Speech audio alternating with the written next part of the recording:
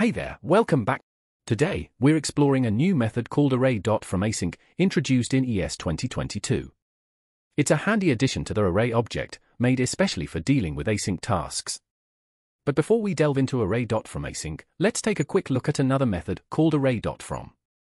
Now, Array.from allows us to create a new array from an existing one or something similar to an array. It's like making a copy, but you can also modify the elements as you create it by passing a callback function. But here's the thing, Array.from doesn't handle async operations very well. If you try to use it with promises, you'll get a bunch of promises instead of the actual values.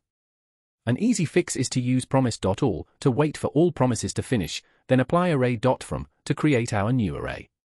Only catch is, we have to wait for all promises to resolve before we can create the new array. But what if we want to perform the operation as soon as each promise resolves? There are different ways to handle this. Today I'm going to show you a better way using Array.fromAsync. It works similarly to Array.from, but it's made to handle async operations smoothly. With Array.fromAsync, you pass in an array of promises and a callback function.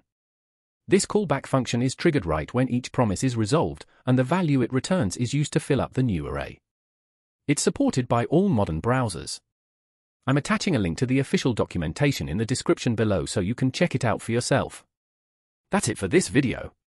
Be sure to give it a thumbs up so more people can discover it, and hit subscribe for more content like this. If you have any questions, drop them in the comments below. I'll catch you in the next video.